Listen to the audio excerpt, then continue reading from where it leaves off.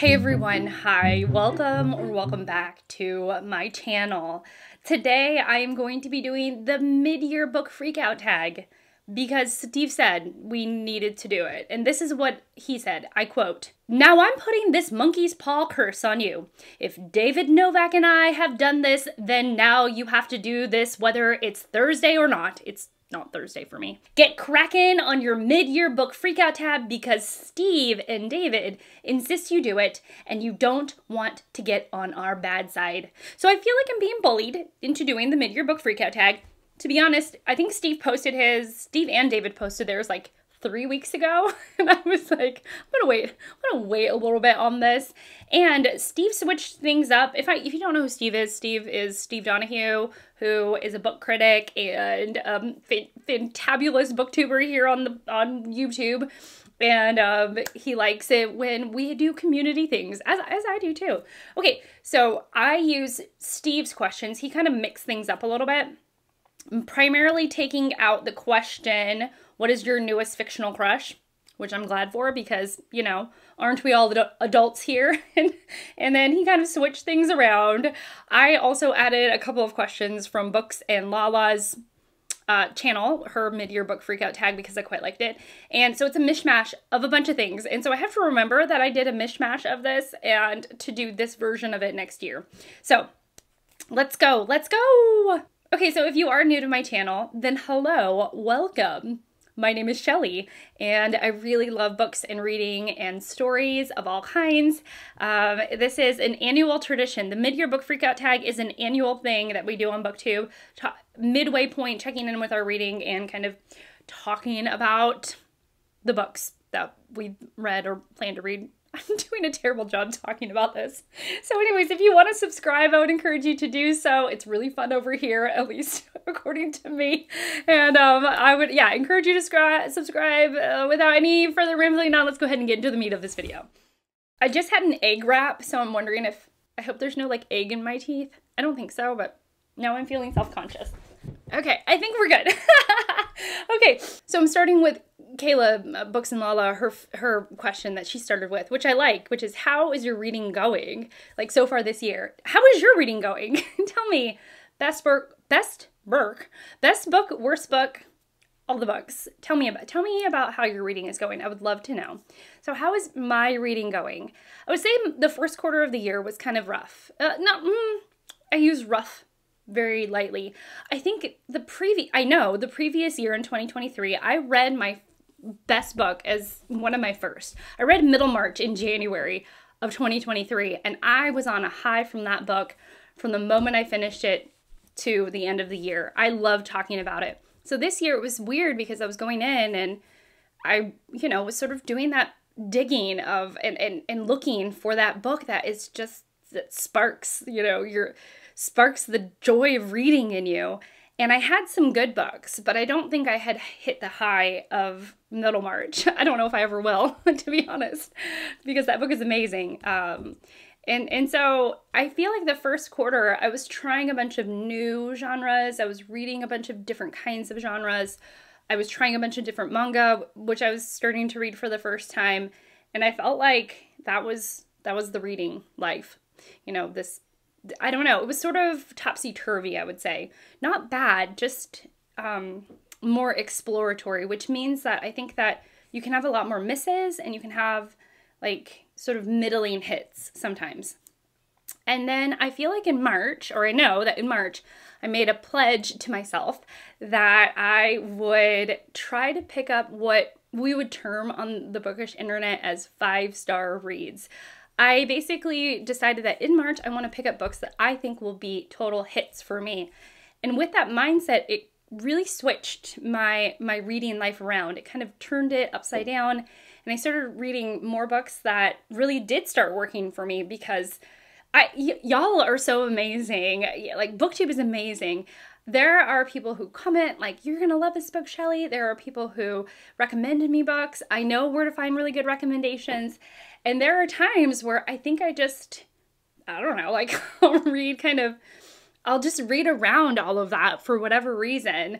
And I think in March I was like, stop doing that. Stop reading around amazing recommendations, amazing things, and like actually like buckle down, put your nose to the grindstone and actually read books you think you're gonna love. And that really worked out for me. And so I read some incredible books from March. I would say like I started to hit a high for my reading from March until now.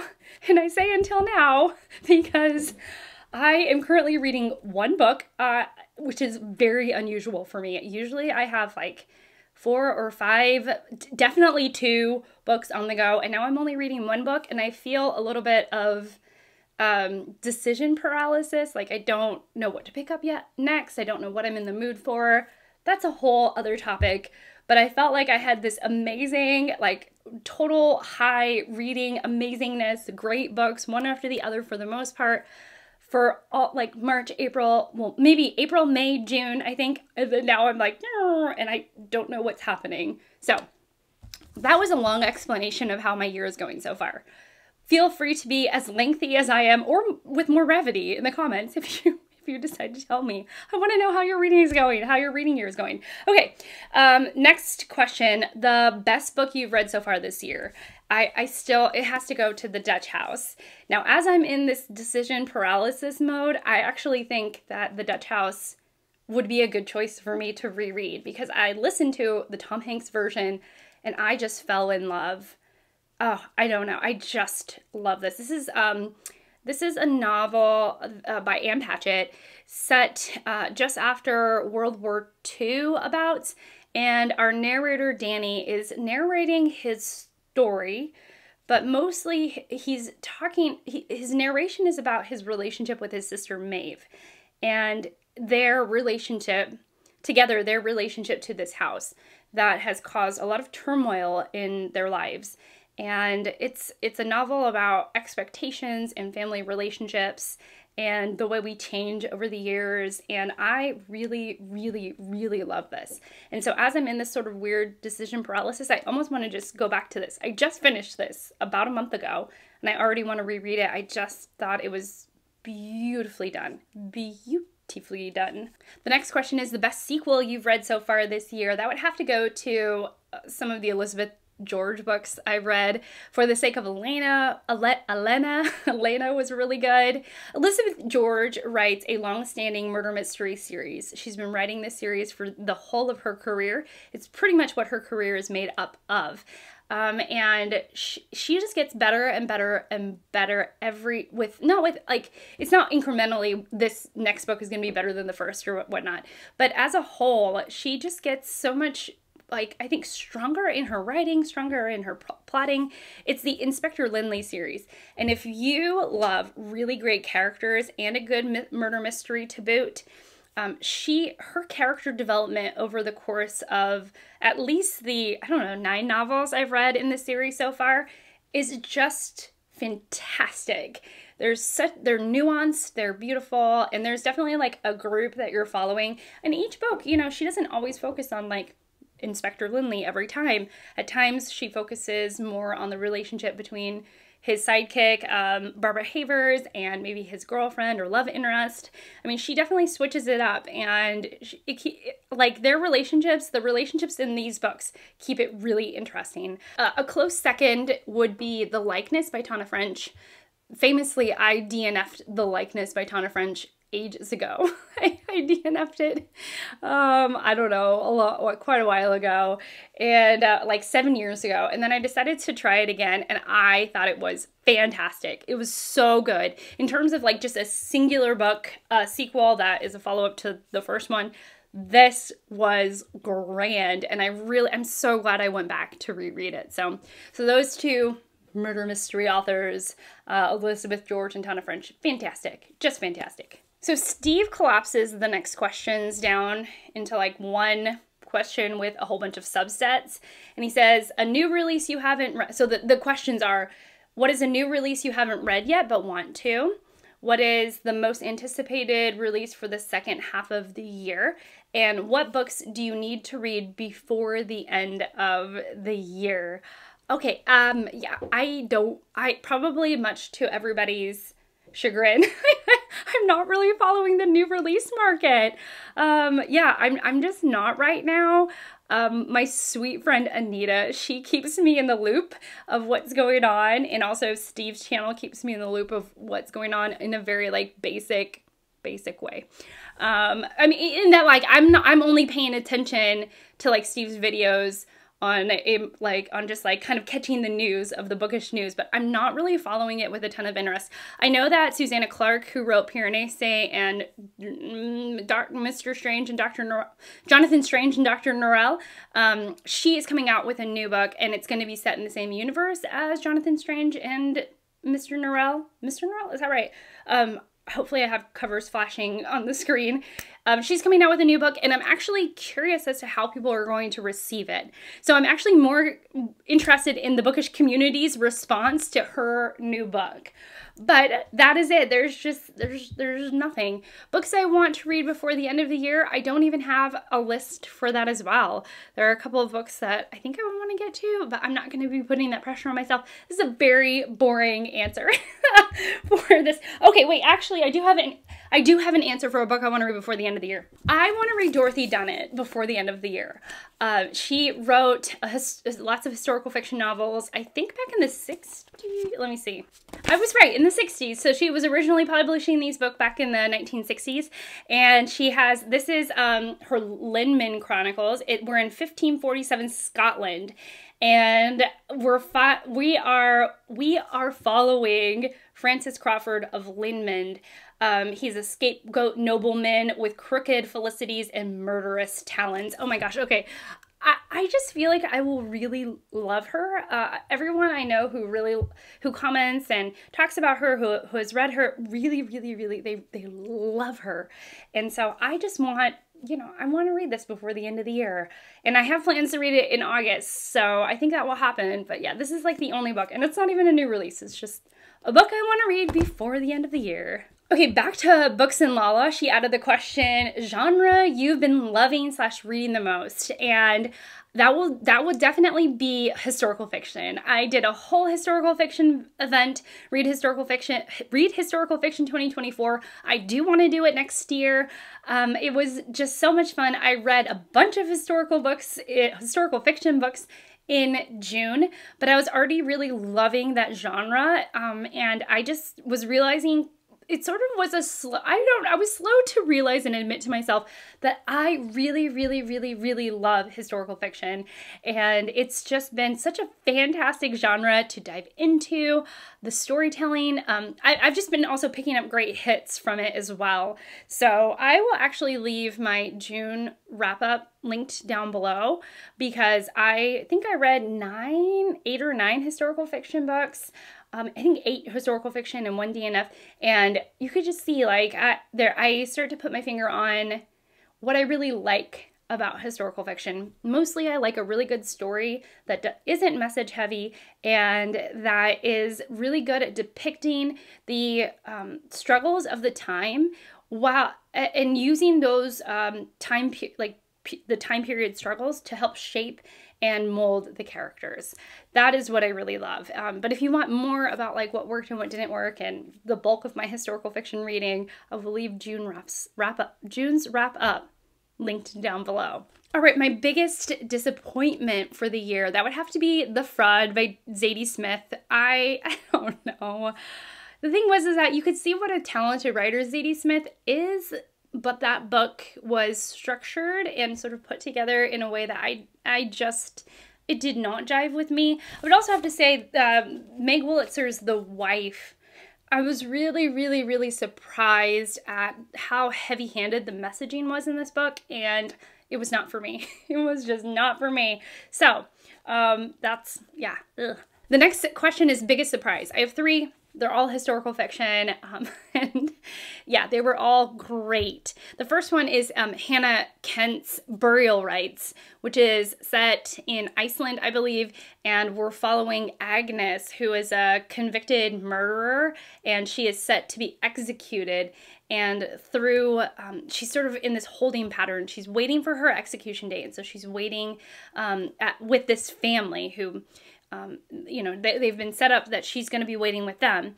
And it was really interesting because in this waiting period, she is telling the story of why she was convicted as a murderer, like the story behind the sort of bare bones details of her conviction. And it was very effective. It was an extremely moody book. And it was so interesting because someone just commented, I believe it was Starla, so thank you, Starla. She was like, I think you're going to really like this book. And I kind of just was like, okay. I picked it up, read it right then and there over the next couple of days, and really enjoyed it. And it just had its own momentum. So a wonderful surprise.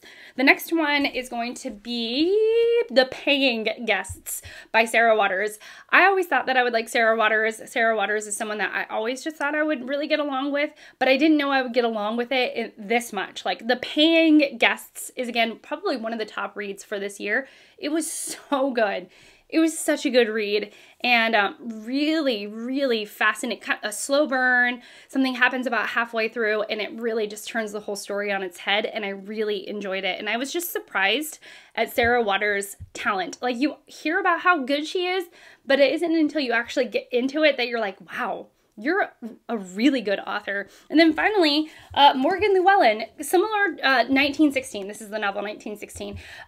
This book was interesting because someone emailed me, Thomas, so thank you. He emailed me about Morgan Llewellyn, and a different book actually, and he was like, I think you'll really like her. So I took that recommendation. All of a sudden I was down the Morgan Llewellyn rabbit hole. I was like, what has she written? Like, all of a sudden I was just all about, like, what does her career look like? What does her catalog look like? How long has she been writing? What has she been writing about? And come to find out, she's all about she sets all her books in Ireland are about Irish folklore, folk tales, Irish legends.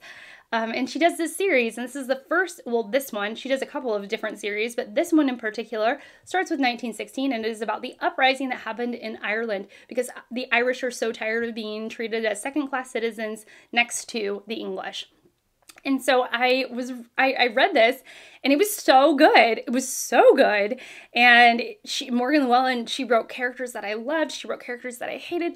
It was really, really good. And in a weird way, it just had this book had this whole momentum to it. It was like, I heard about Morgan Llewellyn. I found this book at the used bookstore with her. And I was so excited to see that I could find a Morgan Llewellyn book because I had never heard of this author before. And then all of a sudden I'm reading it, and it's fantastic. And it just had this whole momentum to it that I just loved, and I really, really, really enjoyed, this book, among others. Favorite new author debut or new to me? I'm going to go with a new to me. Geraldine Brooks. She is so surprising.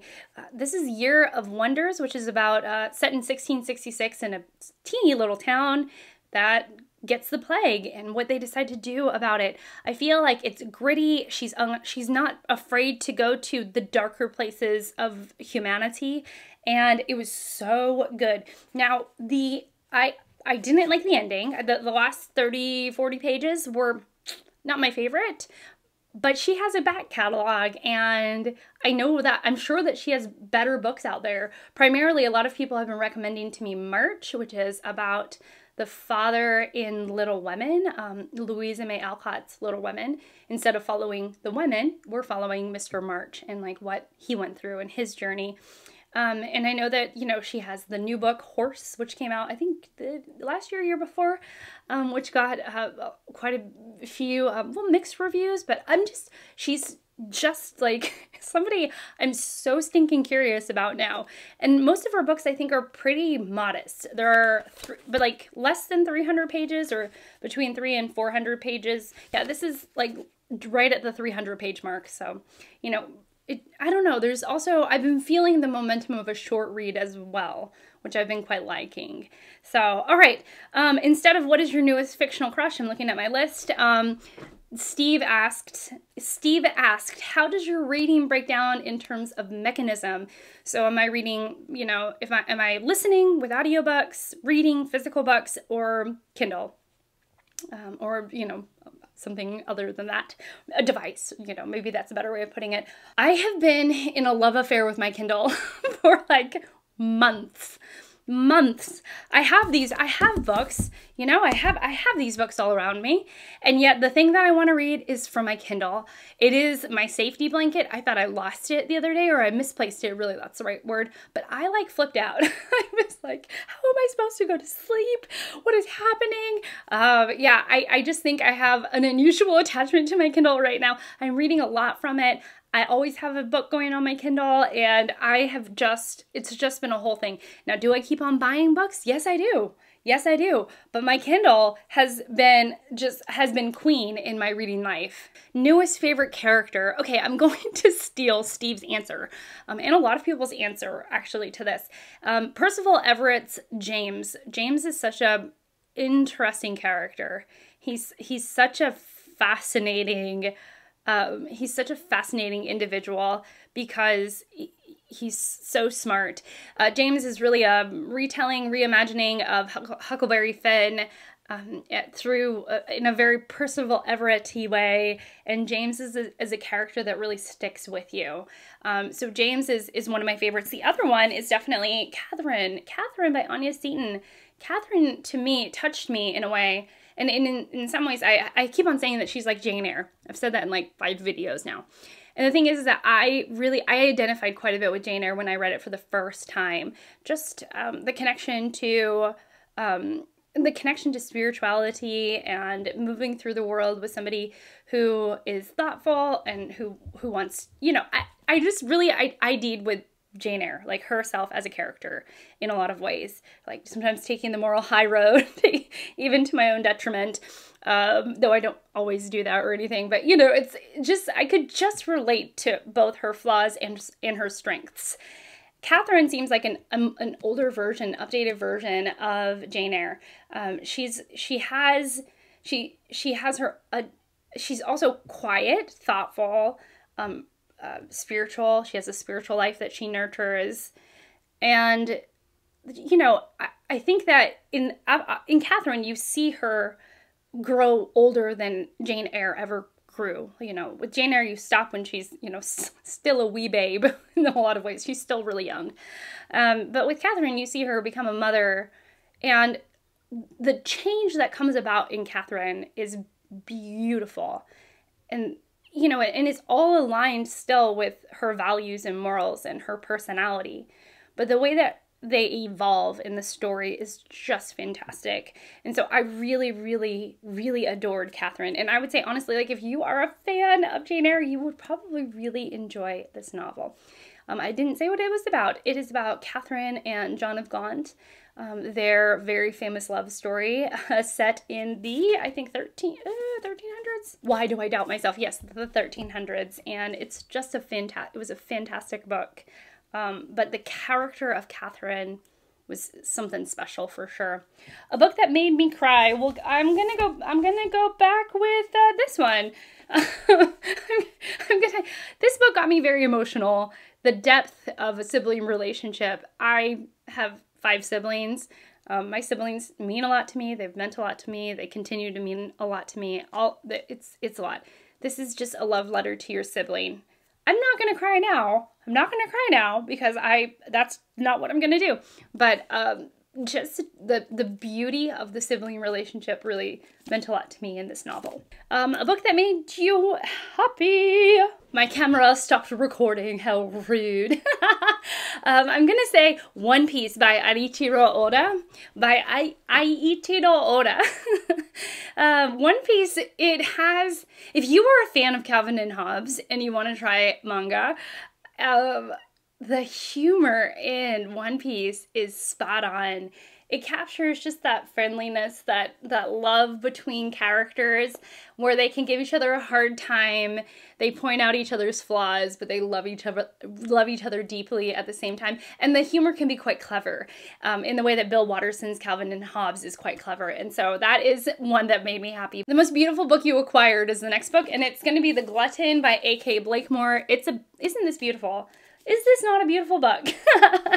This is so pretty. I actually critiqued the cover because I like a different version of it more. I'll flash it on the screen so you can see. But I like it. Now that I've read this actual copy, I like it. I like it a lot. It's so pretty. And I really like the dark florals, and I don't know. I get it now. I get it now. This, I think, captures more of the mood of the book, whereas the other cover captured more of the the concept, like somebody eating something. And I liked also the illustration. It was very, to me, it was a little bit of Edward Lear, I think is his name. It kind of reminded me of a nod of Edward Lear, sort of the weird, the quirky, the odd.